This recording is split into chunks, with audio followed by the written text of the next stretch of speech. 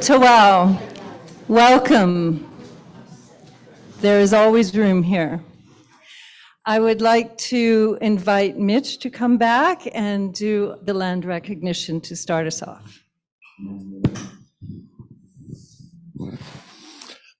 The day I was asked to do the land acknowledgement for this meeting, I had an interesting conversation with one of my staff who happens to be a First Nations person. They really aggravate him. So often they're just words. When I was a part of a group here at Westwood that read through and discussed the Truth and Reconciliation Committee report, I believe that was 7 years ago, we grew to understand that the best thing we could do to help and make progress towards reconciliation is to listen and learn about the history and the present conditions of Indigenous and Métis people on whose lands we live, work, learn, and play. That is a part of what we are here to do tonight. It's not about making statements, political or personal. It's about listening and asking questions. And it's a part of what we can do so that the words of acknowledgement are not empty. Many of you, like me until earlier this month, may not know that the Westwood website has many resources to help connect people to Indigenous people, their culture, and reconciliation work. One of the things that was recommended to me as I prepared were the resources around territorial acknowledgements. A couple of things in those resources resonated with me. Make it relevant, and what is my own story in relation to Indigenous people? Bruce Cockburn was an important part of my growing up. In 1997, he released an album that had the song Stolen Land on it. It ignited the embers that had been in my heart for some time and led to further learning about how the land we live on has been stolen and the consequences of that theft. Stolen not only from those who signed Treaty 6, not only from the Métis people who have also called this land home, but from peoples, animals, and the land itself who could not or would not be a part of that treaty. It is in recognition of that fact, the present reality, and honoring those who have come before, that I share the lyrics of that song with you now.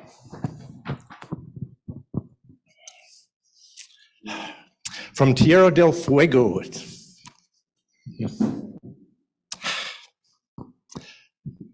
To Ungava Bay, the history of betrayal continues to today.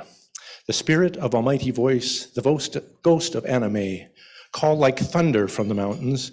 You can hear them say it's a stolen land. Apartheid in Arizona, slaughter in Brazil. When bullets don't get good PR, there's other ways to kill. Kidnap all the children, put them in a foreign system, bring them up in no man's land where no one really wants them. It's a stolen land. Stolen land, but it's all we've got. It's a stolen land, and there's no going back. It's a stolen land, and we'll never forget. A stolen land, and we're not through yet. In my mind, I catch a picture, big black raven in the sky, looking at the ocean, sail reflected in black eye. Sail, white as heroin, white like weathered bones. Rum and guns and smallpox gonna change the face of home in this stolen land. Well, if you're like me, you'd like to think that we've learned from our mistakes, enough to know that we can't play God with other lives at stake. So now we've all discovered that the world wasn't only made for whites. What step are you going to take to try and make things right in this stolen land? Stolen land, but it's all we've got. Stolen land, and there's no going back. Stolen land, and we'll never forget. Stolen land, and we're not through yet. Thank you, Mitch. And to all of you here tonight, thank you for being here, for being part of this. We really do appreciate it.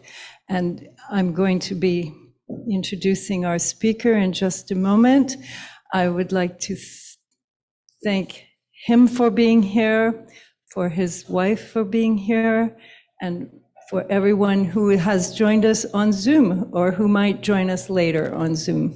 This is being taped, and it will be put on our website, so you'll be able to find it after, or if you have friends who missed it and and would like to see it as well. Ron has quite a few slides, and you might not be able to read them all while he's talking about them, so you'll be able to look at them later, okay? So you don't need to worry about missing out. So in his current position as Bilateral Treaty Coordinator, Ron is actively involved with the elders and leadership of the Confederacy of Treaty 6 First Nations, and has spent over 45 years working diligently for rights, for treaty and land rights, natural resources rights, environmental protection, traditional subsistence rights, cultural rights, language rights, children's rights, health and self-determination for Indigenous peoples in Canada and around the world. We are so honored to have you with us tonight, Ron, and that you could speak to us. Ron's full biography is also on our website, so and I'm sure he will share any further details that he wishes to share tonight. So I would like to thank you for joining us this evening. We're very honored. Hi.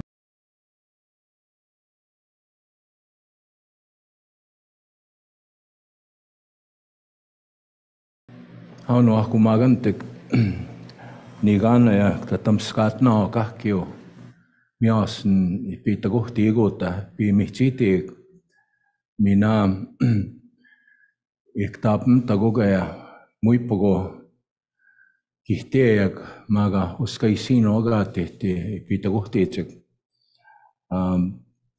ka papamagotsin sigasun yagwa kisuguksin niso wihonegi migoyan eogan man stamaya wihkask aisino kasaskaha ipamagotik msuiti sko de gautsit pihtaksiak kuhtawino tigapmayar. Good evening, everybody. Just wanted you to hear one of the languages of this place, and it's Nihiawiun. Otherwise known as Cree, and just letting you know that I'm glad to be here and glad to see so many, and glad that I'm not the youngest or the oldest here. I'm somewhere in the middle there. A lot of places I go, sometimes I'm almost the oldest, and so it's good to see a lot of elderly people here. And I was telling you that my Cree name is my first name I was given, I'm named after the sweetgrass smoke. When you light sweetgrass, it travels all over. And the elder that gave me the name, that's the way he saw me. Because of my work, I go all over the place, around the world, across the ocean. And that's how he blessed me, and how that sweetgrass can always bless me. So I always have some with me, and I light it when I, when I'm talking like this. But we did that before we came here because we know this is a church, and we wanted to respect that.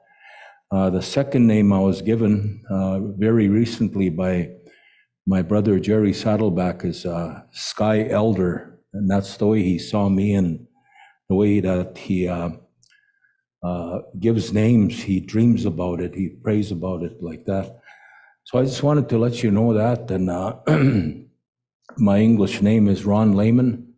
I'm from Beaver Lake Cree Nation, and I've been doing this kind of work since I was a very young person. And in my lifetime, I met many, many elders, old people, that passed their words on to us, not only me, but people my age and younger. And so what I'm going to be sharing with you today is not my knowledge, it's knowledge that was passed on. And I was told that I need to pass that on too.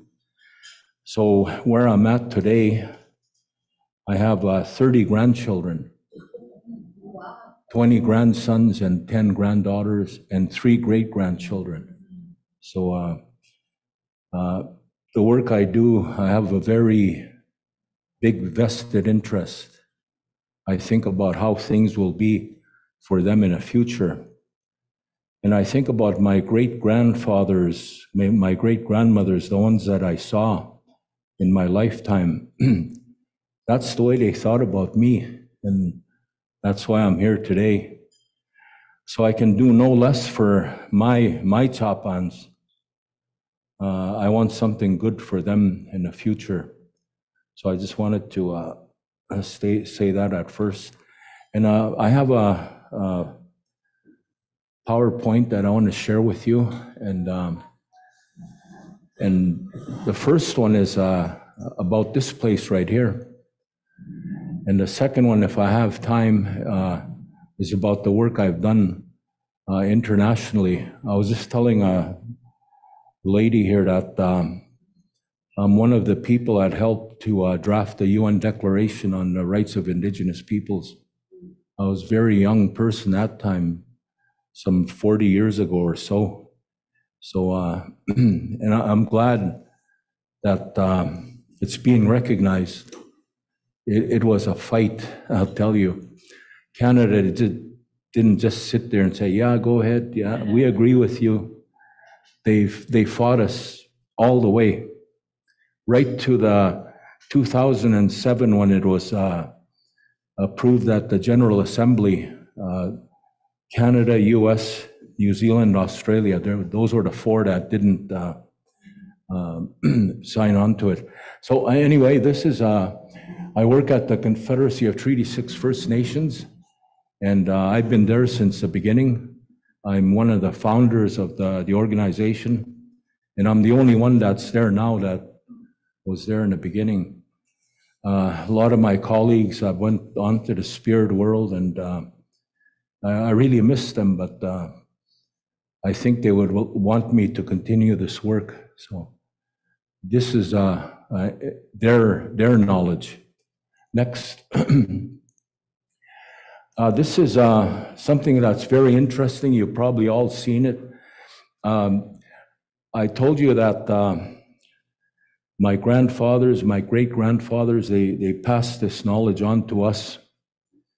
But now today, there's such a thing as Grandpa Google. You just Google and it pops up, you know. You can even Google this, I'm sure. It's called a Declaration of First Nations. And I was there when it was drafted. It was just west of Edmonton here, a place called Camp Hihoha. And the original document is somewhere. Some lucky person has it, where all the old people that were there, the leaders, they signed on to it. It was a big, long document. But basically, this is what it says. We, the original peoples of this land, know that the Creator put us here. The Creator gave us laws to govern all our relationships, to live in harmony with nature and mankind. The laws of the Creator defined our rights and responsibilities. The Creator gave us our spiritual beliefs, our languages, our culture, and a place on Mother Earth which He provided us with all our needs. We have maintained our freedom, our languages, and our traditions from time immemorial. We continue to exercise the rights and fulfill the responsibilities and obligations given to us by the Creator for the land upon which we were placed. The Creator has given us the right to govern ourselves and the right to self-determination. The rights and responsibilities given to us by the Creator cannot be altered or taken away by any other nation. So that was true in 1980, and it's just as true today. And the kind of work that my colleague and I here, Miranda, the kind of work that we do, we see this every day, how roadblocks are put in our path, and reconciliation is talked about, but we're not seeing it as it should be. And it's only through these kind of gatherings that it can really happen. People can really start to understand why we're here and what is happening here. And I was listening to all the people talking here, and very interesting, the different views that people have. Next, these are the numbered treaties. There's 11 of them. And it starts with Treaty 1, 2, 3, 4, 5, and Treaty 6 is the one in the green, right in the middle of Alberta, Saskatchewan. And there's Treaty 6 First Nations in Manitoba, a total of 54 First Nations. And it was entered into in 1876. And then there was subsequent adhesions. The little part up there around Larange and Montreal Lake, that area, that was entered into in 1889. And when they had their 100-year commemorations, I went to some of them, some of the adhesion. I even went to that one. It was way in the forest, way out there, isolated place, very beautiful. And so I went and spent some time up that way with them. Next, and this is Treaty 6. It's not a good map. We used to have really good maps, but for some reason now, Old Indian Affairs and the ones that do maps, they don't do that anymore. They used to do these maps that had all the Indian reservations on there. They used to have them, and the treaty territories. But for some reason now they don't make those. But it's not the biggest treaty, but it is a very good size area. And I'm biased, in my opinion, it's in the most beautiful part of the country and one of the richest places in the whole area. So that's Treaty 6. Next. Pre-treaty, we were talking a little bit about that today. Next, this is some of our beliefs and traditions. I won't go through each and every slide here because it'll take too long. But this is where we were put on this continent. The Creator put us here. And the way our old people say, Kagismoa ski, that means prayer sanctuary. That's what our people called us. And they called this place an island, Minstick. That's what they call this land. That's all of North America. And so next. Of course, we all believe the same way. There's only one Creator, but the Creator has helpers that He depends on. That's the way we call them. Put them in 4 directions, in the sky, in the earth. And those are the ones that we pray to help us to get the message to the Creator. I can't put it any simpler, but and it's not that simple. There's a lot to it, and but I'm not the kind of person that leads any of these. I'm just telling you about it, so I don't really have the right to go into detail either. I just share with you what I can. Next. Anyway, I talked about this with us. Mother Earth here is really Mother Earth, Kigawi no. And our history of creation story, us Cree people, straight south from here, south and a little bit east, in a place around Cypress Hills. That's where our creation story is. The Creator took us from this earth and made us with the earth. And then He depended on His helpers to breathe life into that person, the lightning, the thunder, to put that life in that person, that fire, and the water too. And so that's a long story in itself. But these are the kind of things that we as Indigenous people, Cree people, this is what we have to learn. And I'm at the age where I learned a lot of that when I was growing up. But then I'm sort of a victim of the residential schools too. But they didn't take the Indian out of me, and they didn't take the language out of me either. And I'm glad about that, because this way I can pass on what I've learned to the younger people. And so this is the history of creation story. I'll talk a little bit about that right now, because the problems we're having today, the dilemmas, the opioid crisis, everything, the suicides, all of that that's happening at the nation's level, at my reserve, my wife's reserve, different places. It's all because we were taken away from this.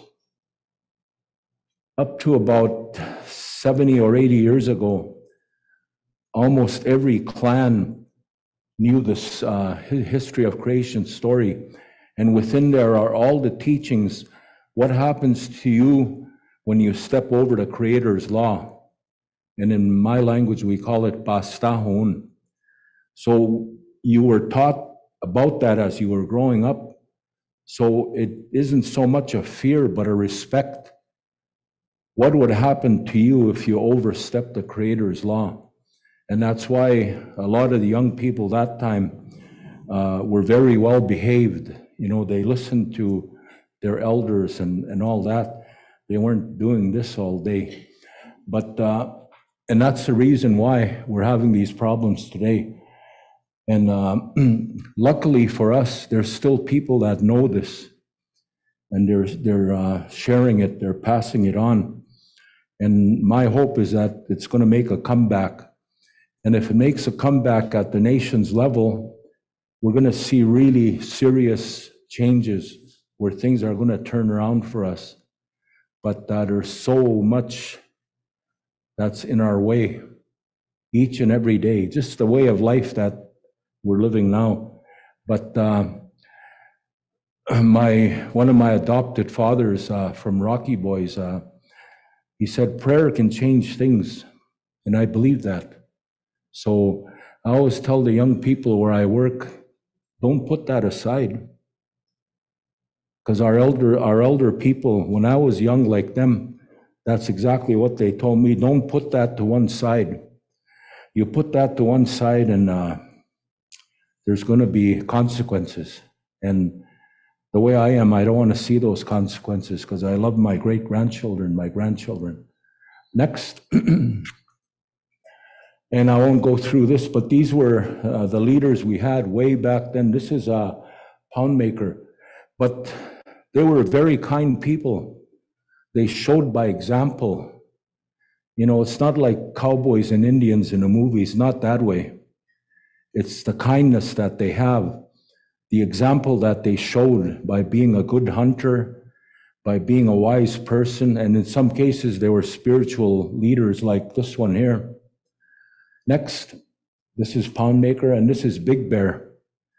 And way back somewhere, that's one of my ancestors too, Big Bear. He was from around Onion Lake, Frog Lake in that area. He was from over there. And they ended up down in Rocky Boy.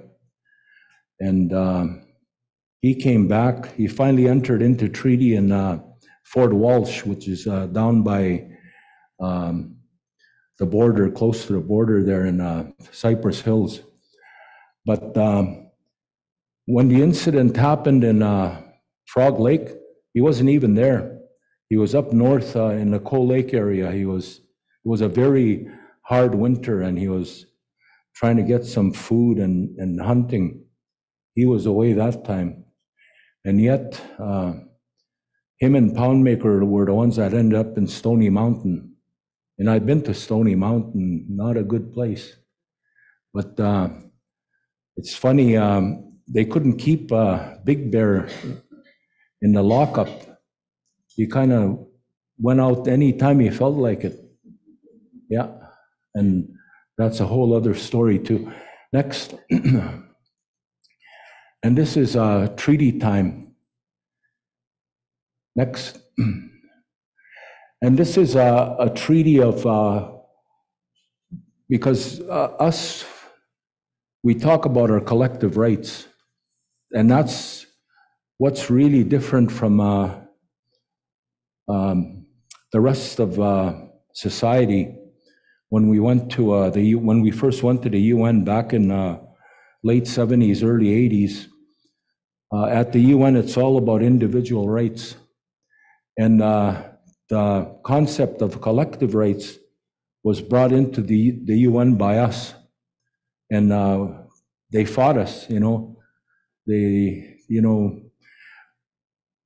said, well, don't you respect individual rights? And we told them, yes, as long as it doesn't take away from the common good. And all of our ways are about that, the common good. Individuals are respected, but more the collective. What happens if you do something that affects the collective? Then there's going to be consequences. Like a good example is the buffalo hunt. And my great-great-grandfather was one of the leaders of the buffalo hunt, just not far from here on the plains. And they would come from all over, and they would gather on the plains. And every buffalo hunt needs a leader or leaders. So it used to be either him or this other man from Saddle Lake. His name was Big Louie. And they didn't call him Big for nothing. He was, from what I hear, and this is oral tradition that was passed on. And my great-great-grandfather's name was John Whitford. He lived over here in St. Albert. And so he was one of the leaders of the buffalo hunt back in those days. And he had a Cree name. They call him Umachisk. That means somebody who likes to hunt. That's what they called him. Anyway, this is, again, collectivity and reciprocity and compliance. So not only did the Crown make commitments, we also made commitments too. And history will tell you that we lived up to our commitments. The Crown, not so much.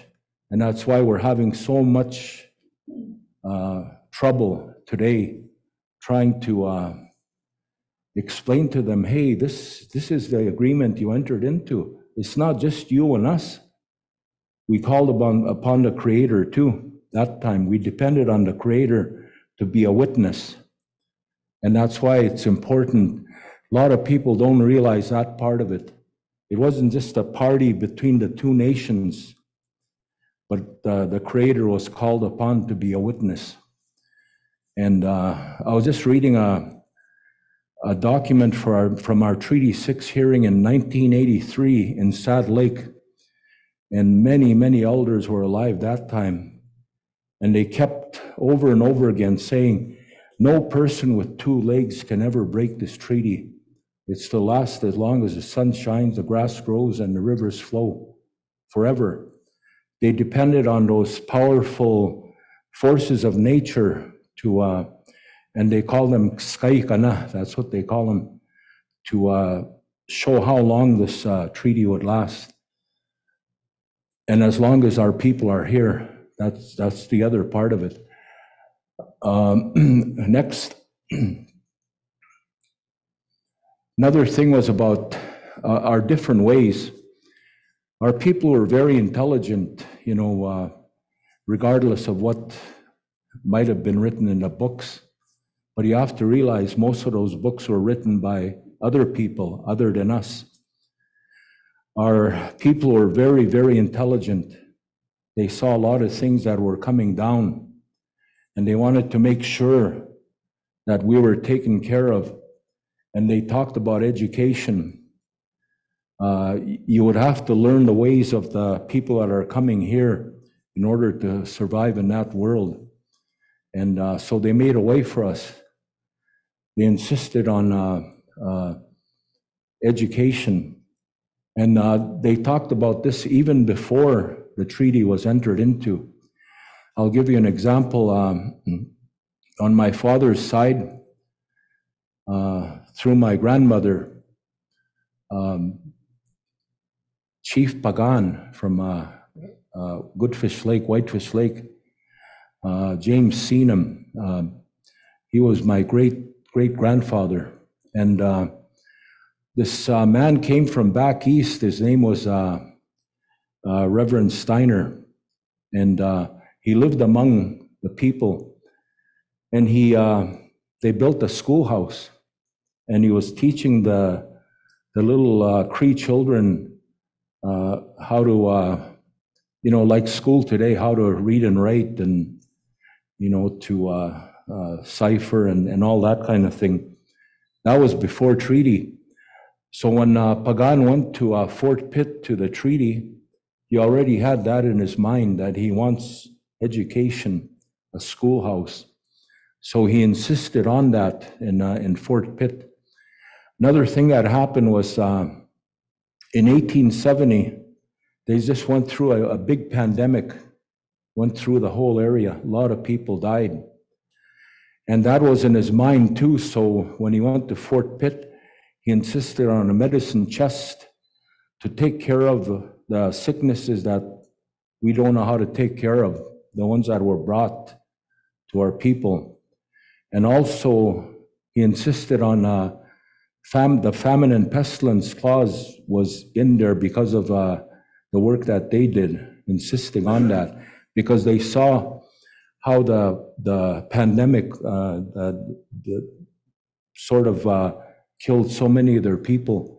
The only way the stories go is that they just had to totally isolate themselves. They wouldn't let anybody in or out, to the point where if somebody tried to come in, well, they would make sure that he didn't come in. And that's how much they guarded the safety of their clan, the people in their families. Next. Again, this is a good one. I always laugh about this. Anyway, there's this myth of the doctrine of discovery, and you all heard in the news when Francis, the Pope, came over here. He came to Musqueam. He went over to Lac St. Anne, and then later on he sort of did an apology, sort of, it's not exactly, but, this is still giving us problems today. The whole thing about terra nullius and all that, I think you understand a little bit about that.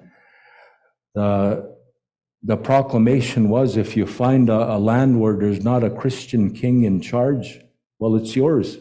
It's empty, take it, and it's really unbelievable to me because of the stories that I know. I think we were more Christian than a lot of the people that got here. Anyway, next, I'll just go through these real fast. Sorry, I don't want to take a lot of your time, but this is one. This is one I wanted to make sure that you saw. I'll tell you a little story before I go there. Back in the late 70s into the early 80s, when we first went to Geneva to do the work that we had to do, there was no money for that work, so we had to raise funds just to get a ticket to go over there. And then enough money to maybe get a place to stay. We stayed in hostels and many, many places that I'm sure nobody would stay in. But luckily, some of the South American brothers from Peru and Chile down that way, they were working at the World Council of Churches. And so we met them, and we didn't have a place to meet. We used to have indigenous caucuses before we went to the UN. So they said, well, come and meet here. So we started meeting at the World Council of Churches for quite a few years. And they learned something. This is it here. This is an excerpt from the WCC meeting they had in Switzerland in 2012. So you can read it, and you can read it when you have a chance. But many, many things that they never would have said when we first went to the World Council of Churches. But they were good people. They sat back and they let us meet there, and they were listening to what we were saying. Otherwise, they wouldn't have this in there. Next, I want to read you the last two. Calls on each WCC member church to reflect upon its own national and church history, and to encourage all member parishes and congregations to seek greater understanding of the issues facing Indigenous peoples, to support Indigenous peoples in their ongoing efforts to exercise their inherent sovereignty and fundamental human rights, to continue to raise awareness about the issues facing Indigenous peoples, and to develop advocacy campaigns to support the rights, aspirations, and needs of Indigenous peoples. Finally, encourage member churches to support the continued development of theological reflections by Indigenous peoples, which promote Indigenous visions of full, good, and abundant life, and which strengthen their own spiritual and theological reflections. And that's what you people are doing here. And I really thank you. When I made this presentation, and I had a lot of time that time, I was invited by the Presbytery, I think they call them, in Edmonton. It was the meeting of all the churches, I guess, throughout the province here, right to Saskatchewan. A lot of people there. And I read every one of these paragraphs to them. And when I finished, I turned around and I said, "How many of you have seen this?" Not one hand went up. Not one. Then fast forward a few months, I was invited to Sherwood Park to a meeting there, and some of the same people were there. And so I did this again. And when I asked the question, how many of you knew about this? How many of you Googled it or whatever? Quite a few more hands went up. But you can Google this too, all of this. It's there for the record now. But now you know a little bit of the history why this happened. It's because they were kind to us. They let us meet in their place where they pray. We met there. And they were listening. And so this is what comes out of that. Well, you all know who's not part of this, huh? The Holy See. They have their own seat at the United Nations. They're not part of this. But, they can't say they don't know, because they do. We tell them time and again, that when Columbus got lost and he landed in the Caribbean over there, he didn't discover us. He was lost. His people were dying of scurvy and starvation, and our people saved them. Yeah. So that's a little bit of the history. The history I learned when I was going to school was not like that. But, through my life, I learned the real history. Next. And this one to me is important. This is one of the elders, a good friend of mine, and he's been gone quite a few years now. One of his daughters works in our office. His name was Pete Westcott, very well-known person. He told this to me because that's one of the things that I do is I interpret and I translate, and I can hear it on a headset and I'll type it on and translate it. And so this is my interpretation of what he told me. During the discussions in Fort Pitt, there was an old man there. His name was Sasaguapisk. And he got up and he wanted to ask or talk to the Commissioner Morris. And this is what he told him. "I heard that you as a representative of the Queen talked about buying my land from me. How can that be possible? That can never happen, and I will tell you why. Even if you were to place your money one after another from where you come from across the ocean where the Queen lives to where I'm standing here today, you would still never have enough money to buy this land. The reason is that where the Creator put me, He put me with everything that I will ever need for all time. That is how rich, bountiful, and life-giving this land is, and that is why this land is not for sale. That was in 1876. And, you know, we're all smart people. We all read. We can all look at maps. We can look at the globe. You can take the British Isles, and you could probably fit them in one corner of Alberta here. So who could think that that little country could ever have enough money to even buy Alberta, much less Canada? So it didn't happen. This land was not bought. My ancestors did not give this land up. All they agreed to was to share this land so that the Queen's people could come here and make a living. That's all. Next. Yeah, go ahead. And I won't go through this. This is about our bilateral discussions. And they started in 1996. We did a lot of good work from 96 to 99. We worked with the federal representatives, and sometimes we had to agree to disagree. But we came up with what's called a joint report. And it's just telling the story of the discussions that happened, what we noted as further discussion is needed, what we agreed upon, what we didn't agree upon. We came up with a report. It made its way through the system, got to Minister Robert Nault, and he refused to sign it. So the process was put on hold. We were told, well, keep doing your research. But now it seemed like we're going to be able to dust off that joint report and get back to the table and talk about the real issues. I'm hoping. Next. And again, like she said, you can read this at your own leisure. Right in the bottom, it says, treaties are the original reconciliation between Treaty First Nations and the Crown.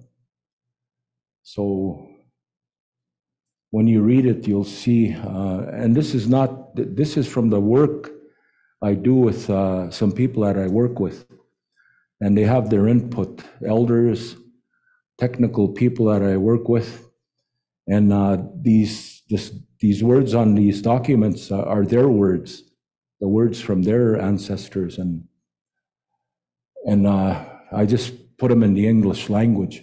Next. And this is, of course, a UN declaration.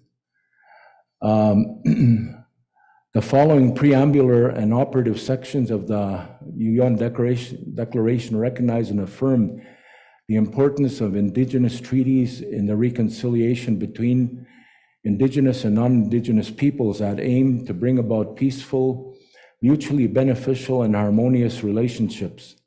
And this is right in the preamble part of the UN declaration, recognizing also the urgent need to respect and promote the rights of Indigenous peoples affirmed in treaties, agreements, and other constructive arrangements with states. Considering also that treaties, agreements, and other constructive arrangements and the relationship they represent are the basis for a strengthened partnership between Indigenous peoples and states.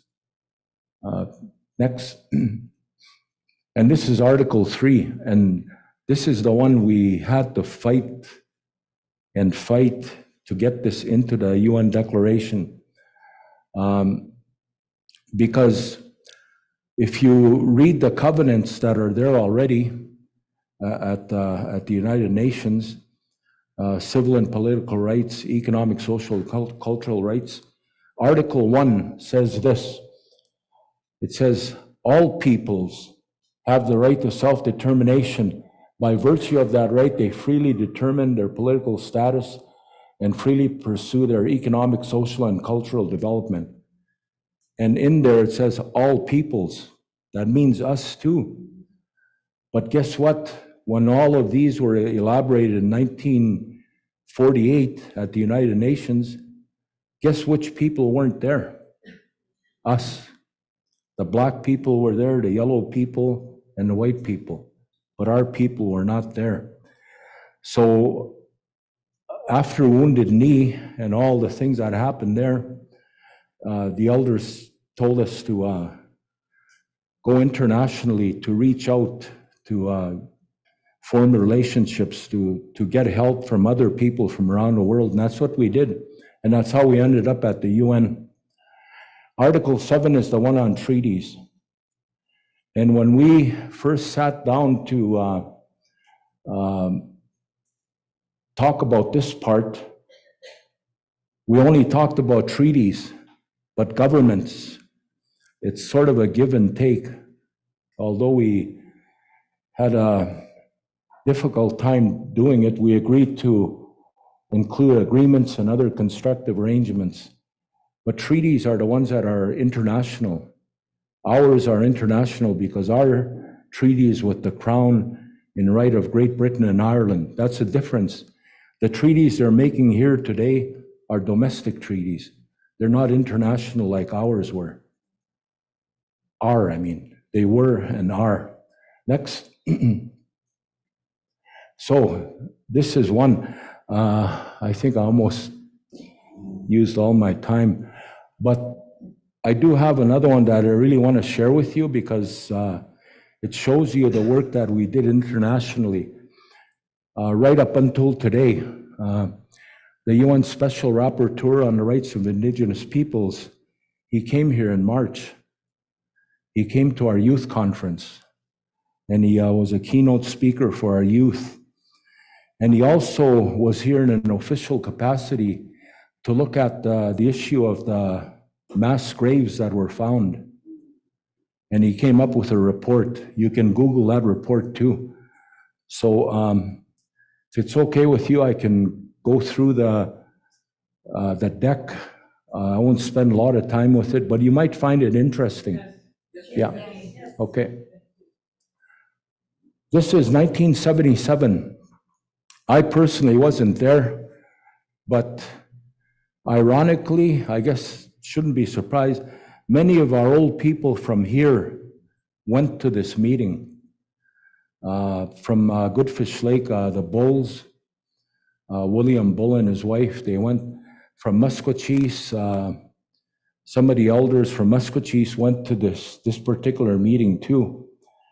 And Indigenous people have been trying to get into the UN for many, many years, back as far as the 1920s. A man from the Iroquois, the Onondagas, the Skahe, he tried to get into the United Nations and they wouldn't let him in. And a man from, a Maori man from New Zealand too, they wouldn't let him in. But the city of Geneva welcomed them and made them welcome, and they hosted them, and before they came back to North America and back to New Zealand. But this was the first time we were able to get into the UN. These old people, you'll see the pipe there, they literally kicked the door open for us. And I went to the 50th anniversary of this. And many of these people were gone already. This first gentleman here, his name is Philip Deere. In 1983, we went to a conference at his place in Okima, Oklahoma. And very powerful people, very spiritual people. And you'll know, you will have heard some of these names. I was just kind of commenting to my wife. A lot of people here are a bit older than me. They saw the hippie generation. So they might have heard about some of these people. These are my friends. Some of them are gone now. This one here, his name is Bill Means, William Means. You've heard of Russell Means. He's there too. Clyde Belcourt.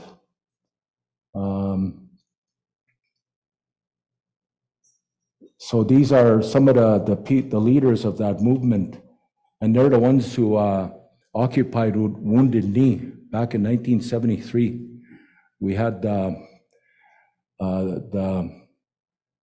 anniversary commemoration in February. There was a blizzard, so I couldn't make it.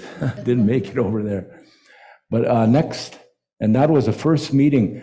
But I did go to the second meeting. I went to a meeting there in 1980 and 1981. 1982 is when we established the working group on Indigenous populations. So this is what happened in 1974 in Standing Rock, South Dakota.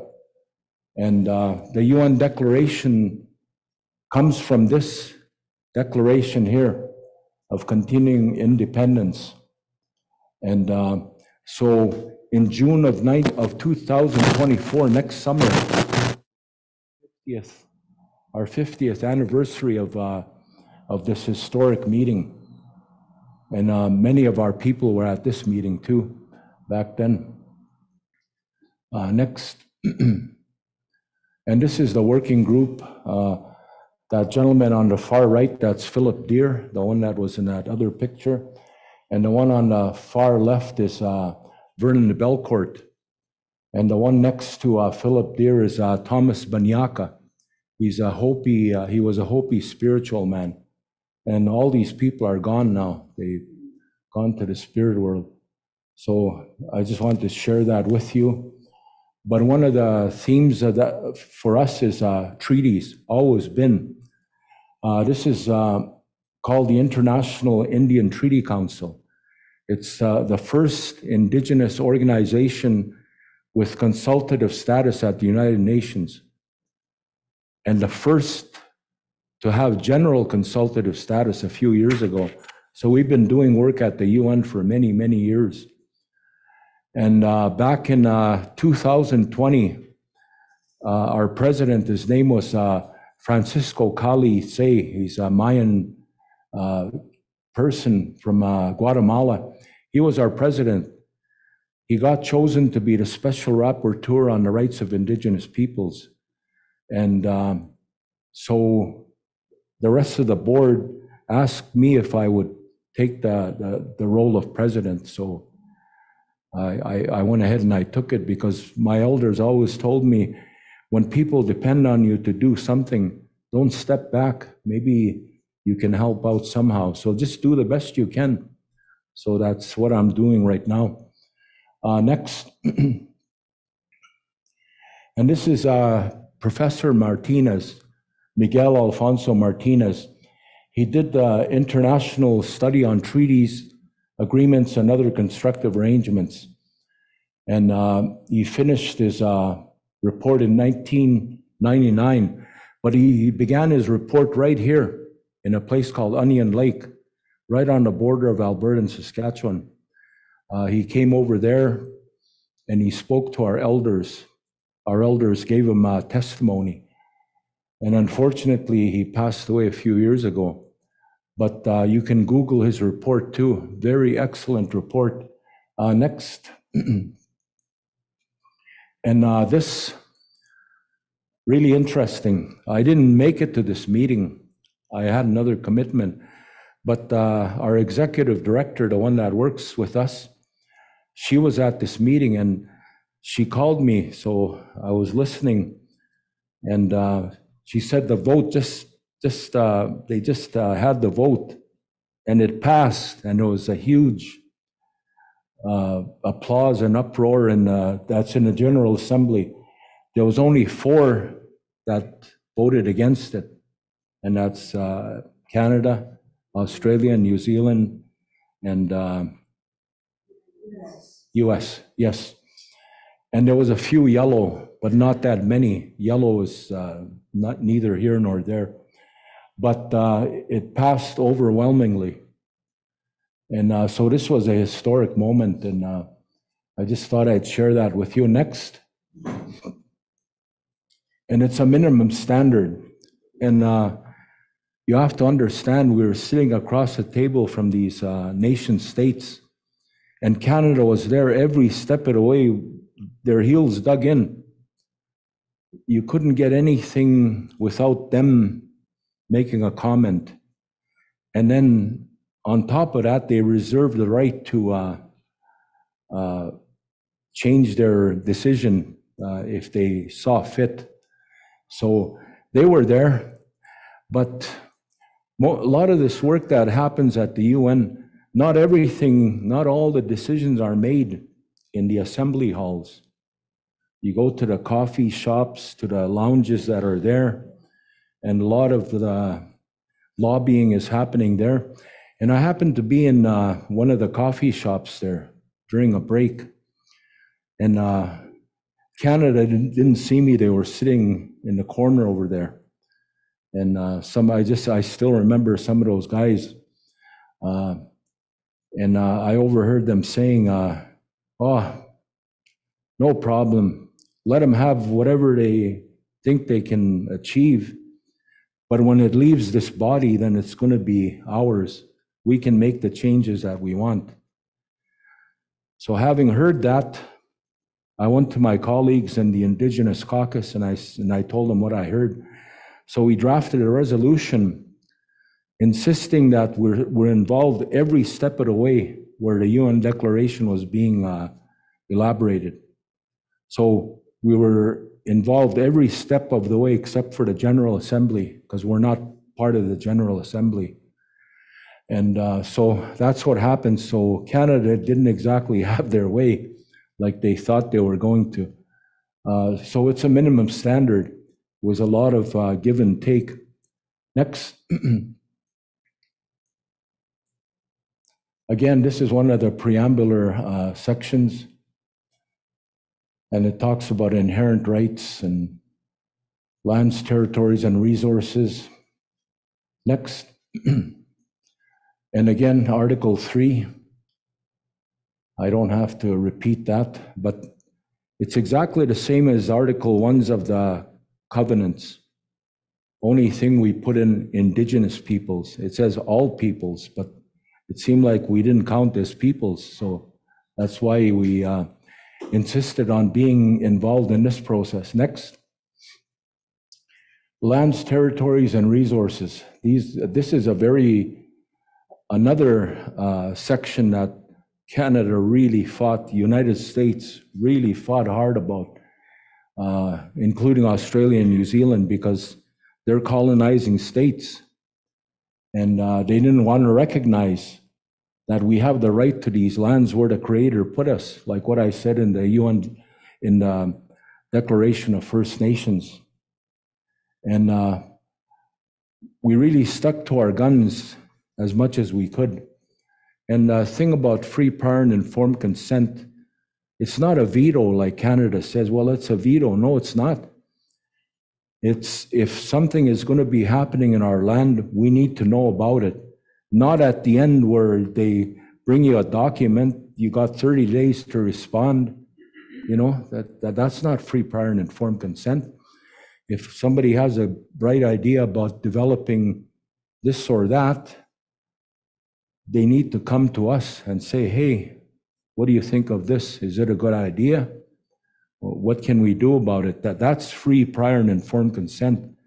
Or, you know, it's not them coming to you with a handful of money and saying, hey, here's some money, you know, we're going to do this. No, that's not free, prior, and informed consent.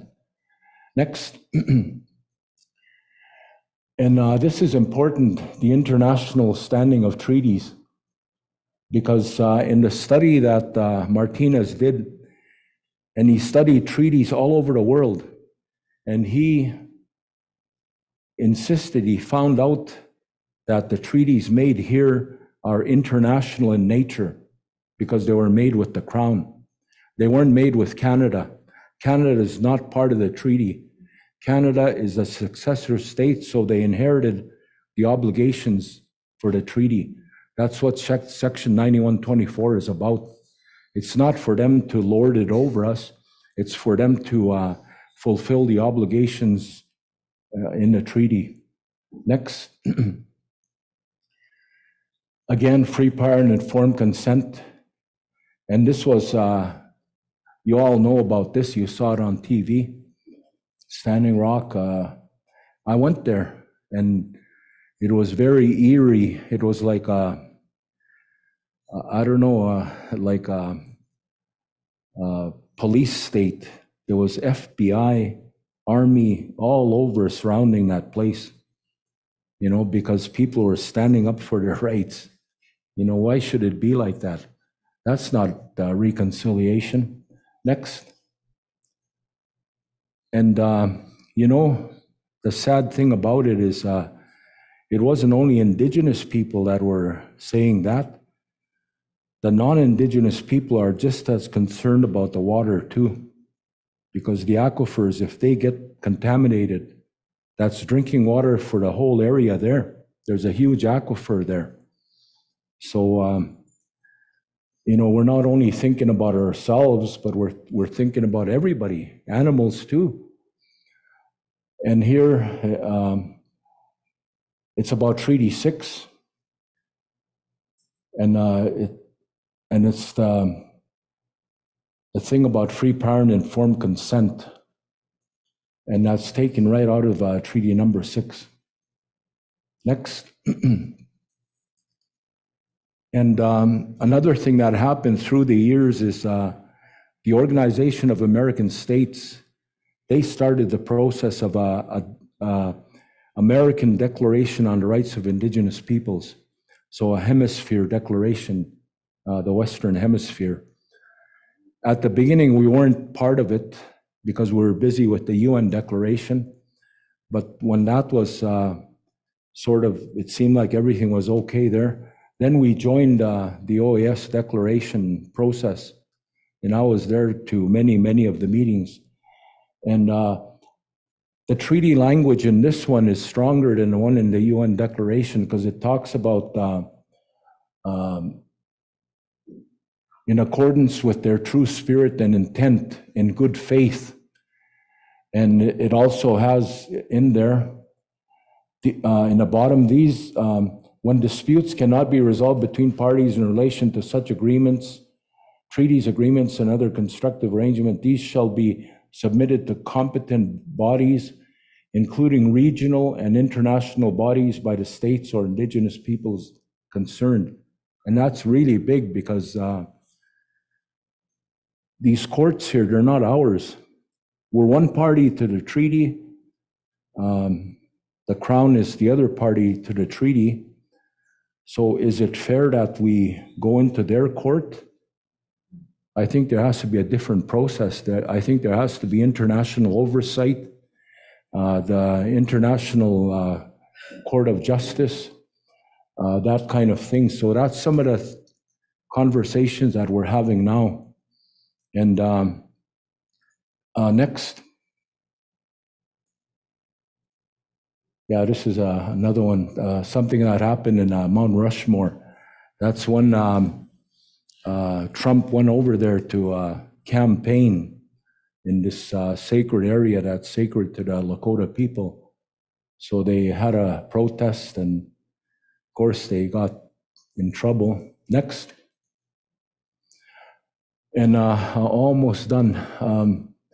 And this is my friend. We call him Pancho. Francisco Kali Tsei, and he came to our meeting here at the River Cree, and this one in particular is about what happened on Mount Rushmore. And once in a while we get to see him. We saw him not too long ago here. Next. And this is another body that we use quite a bit. It's called the UN CERD. And it's a place that you can go to for urgent action and early warning measures. They have that process within that treaty. And Canada is a part of this treaty. So they need to fulfill the obligations to the CERD treaty. Next. Yeah, and MRIP is another body at the UN. When the Working Group on Indigenous Populations finished its work or was discontinued, then the permanent forum was established in New York. But there's also the MRIP. It's called the Expert Mechanism on the Rights of Indigenous Peoples, and they meet every summer in Geneva, Switzerland. And it's been a while since I've been there, but I might have to go there again sometime soon. But and again, you can read this in your when you have time. Next. Yeah, this one too speaks about conflict resolution, and I think that's very important, and we need to really consider that. Next. And this is a picture of one of the treaties down in the US. I believe that's the 1868 treaty in Fort Laramie. Next. And again, this is comments from the Special Rapporteur when he came to Canada. The relationship of Indigenous peoples with their lands and territories has a central role in defining their identity as distinct peoples. I repeatedly heard during the course of my visit that true reconciliation can only be achieved by respecting existing treaties and providing restitution and compensation for the loss of lands, territories, and resources. And that's when he came to Canada here, and I was sort of his chauffeur. I drove him around, set up meetings for him, and took him to Musquechies, and our elders said a prayer for him, took him to a sweat, and so it was pretty good to have him here. And he came up with a report, and you can Google that report too. Excellent report. It's the report of his visit to Canada. It was an official visit. I think that's almost the end of this. Next. That's it. That's the last one. Okay. Well, thank you very much for your patience. I really wanted to be able to show you this part, because it's important to know that we don't just sit around here. We're trying to do something, and that's how much we care for the children that are coming, and those poor children that never made it home. You know, those kind of things. So thank you for your attention. Hi. If you can, thank you, I have a mic. So I know you have a long ride ahead of you, but are you willing to take a few questions? All right, so out of respect for people who might have hearing difficulties, we would like you to use the mic if you're asking a question. So if you just stick your hand up, I'll come around with the mic and hold it for you so that you can ask any questions that you might have. I'm wondering, when you went to United Nations with Indigenous peoples from all over the world, did you have language problems that you had to deal with? We did. But luckily, a lot of the Indigenous peoples south of the U.S.-Canada border, or the U.S.-Mexico border, most of the Indigenous peoples south of there speak Spanish, with Portuguese, I think, Brazil, and in the Caribbean, quite a bit of English. But we had a lot of Indigenous people that were able to interpret for us in our Indigenous caucuses. Of course, in the UN, interpretation is provided in all the official languages. But yes, as a matter of fact, one of the people that worked at the World Council of Churches, he was a man from Chile. His name was Eugenio, I guess Eugene. He didn't like it, I called him Eugene, but that's Spanish for Eugenio is his name. And he would help us and different people that were part of the delegations were able to help us. Yeah. And if there are any questions, hello. If there are any questions from our guests that are on Zoom, we would invite you to either put them in the chat or raise your hand, and our tech people will get them to us. All right, anyone else? Thanks, Ron, for your presentation. I'm wondering if you can just speak to a couple of the things that are happening currently that Treaty 6 is trying to get recognition of.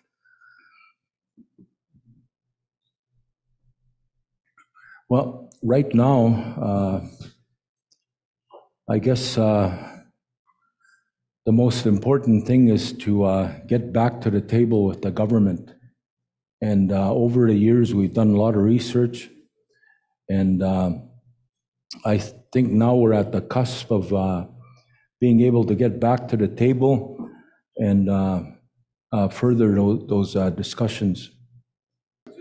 Where you stand on the Indian Act, like it seems to be a very cruel document, if I may say so, and what will happen with that?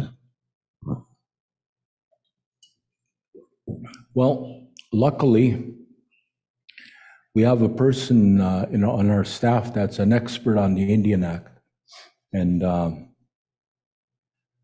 matter of fact, she wrote a book on the Indian Act, and I won't be sorry to see it go, but there's some very fundamental things that need to be looked at, and one is lands. Right now, they're protected within the Indian Act. Citizenship and the tax exemption. So if something can be done to safeguard those, then I'll say goodbye to the Indian Act. But until that point, I think it would do more harm to just offhand get rid of it.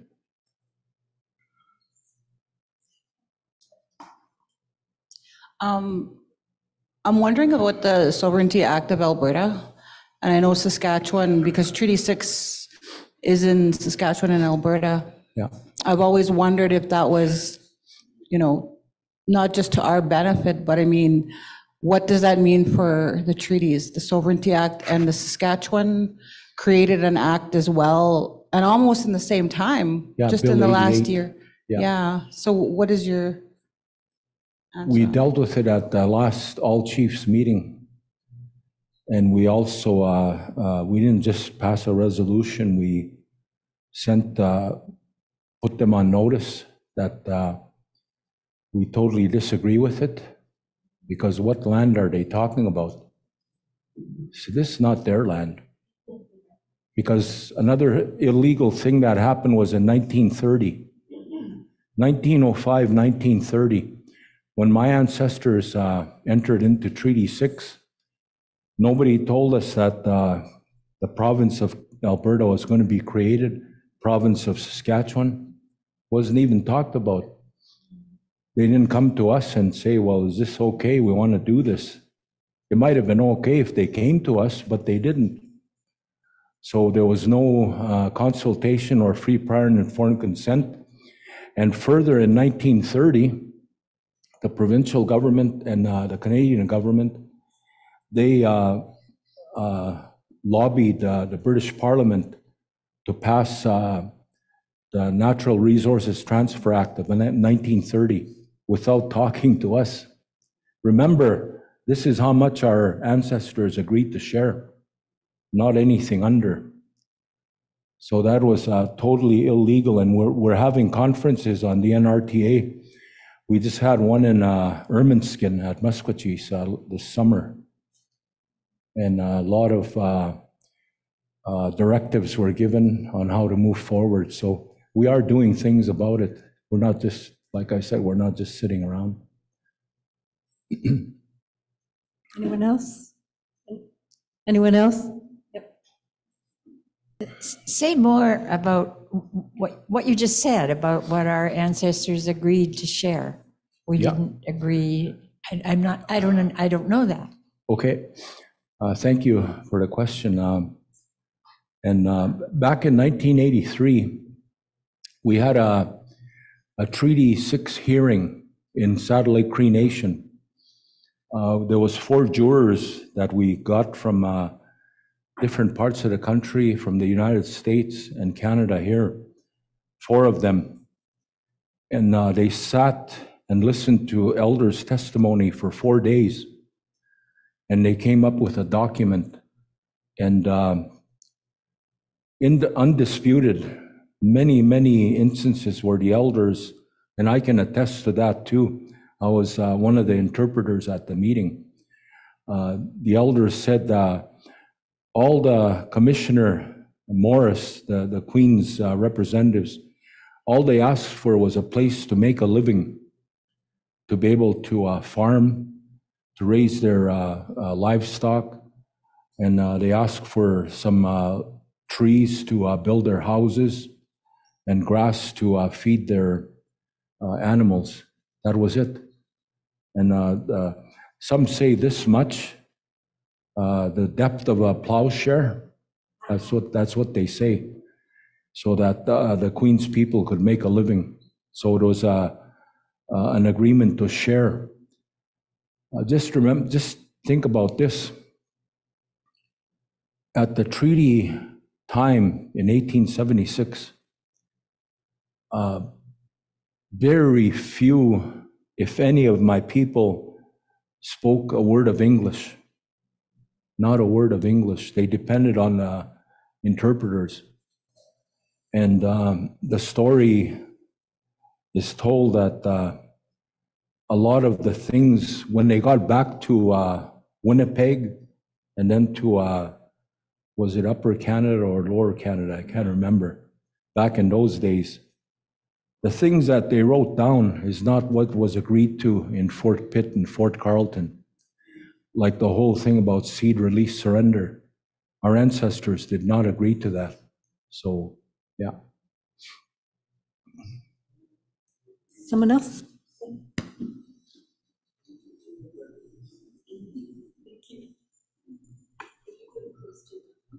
You talked about international treaties and then about Canadian treaties. Are there some Canadian treaties? Yes. And yes. what are they? Today, they have what they call the BC treaty process. And that's a treaty between the government of Canada and First Nations in BC. Our treaty was with the Crown and Right of Great Britain and Ireland. It's an international treaty. The treaties today are domestic treaties. Are there many domestic treaties? Quite a few, yeah. And not only are they calling them treaties, they're calling them self-government agreements. Like up in the Yukon, they have that too, self-government agreement.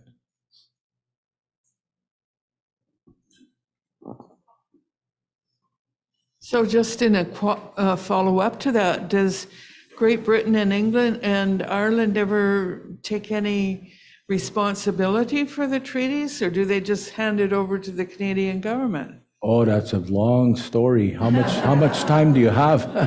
Well, when the patriation was happening, you remember that? Yes. Yeah. A whole bunch of us went to Great Britain to talk to the House of Lords, to talk to the Parliament, and tell them, just hang on. There's a process that needs to happen before you hand us over to the Canadian government. And they circumvented a constitutional conference on treaties. That's what should have happened first. But there was so much going on with Quebec and all that. You know, they're still scared of Quebec about separation and all that. And so the constitutional conferences that they agreed to, that's unfinished business. It was never finished because of the threat that they saw with Quebec trying to secede. So Another thing about that too was right about that time when they were having the constitutional conferences, that's when we had that Treaty 6 hearing in Saddle Lake.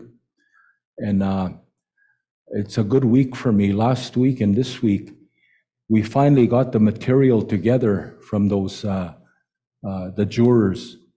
One unfortunately passed away. He was an older gentleman from Laramie, Wyoming. His name was Carol Hurd. These are all lawyers. And the other two I found, one man is from Massachusetts. He was from Connecticut back then. He lives in Massachusetts. And this other lawyer is from Selkirk, Manitoba. And she sent me the whole package. Everything's in there except for one page. So I'm waiting for the man from Massachusetts. He's sending me all his material. So maybe that one page that's missing is in there, along with his findings. So yeah, it's slowly coming together. And I just think 40 years ago, already. I was only 9 years old that time. So when you negotiate, do you only negotiate with the Canadian government? Sorry, just a minute, please. Sorry, because people on Zoom can't hear you. So when you negotiate, do you only negotiate with the Canadian government? We don't negotiate.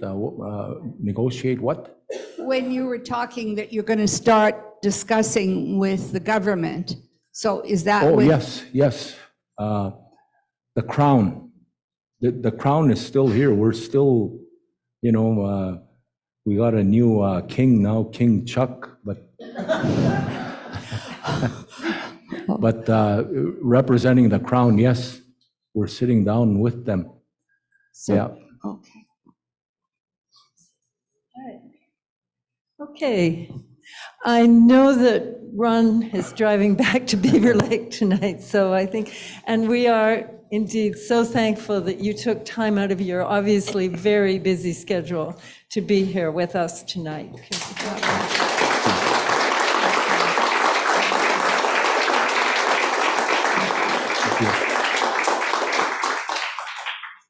And just before everybody runs out the door, I would also like to give some thanks. Would the people who are on the organizing committee, if you're up here right now, could you just stand up for a second? You know who you are, all the people who are at those Zoom meetings and whatever. Thank you. Thank you. And if you would like to be part of this wonderful group, we are always happy to have new people join us, okay? This is not a closed group. Anyone, you don't need to be a member of this church. Anyone is welcome to be part of this and to help out if you would like to help us plan future things. And speaking of future events, if you've enjoyed these and you would like to help them to continue, we are most grateful for donations. There is a box, Sarah has a blue box by the door, or there's a poster right behind the coffee urns over there that you can take a picture of that has the information of how to send an e-transfer if that's your preferred method of donating things. Anything over $20, if you identify yourself and how to contact you, you will be sent a charitable tax receipt because we are a charitable organization. So if you do make a donation that's identified and we can get a receipt to you, we're happy to do that. Okay, so I think, did my organizing people, did I miss anything? All right, thank you so much again for coming out tonight. Thank you. Thank you.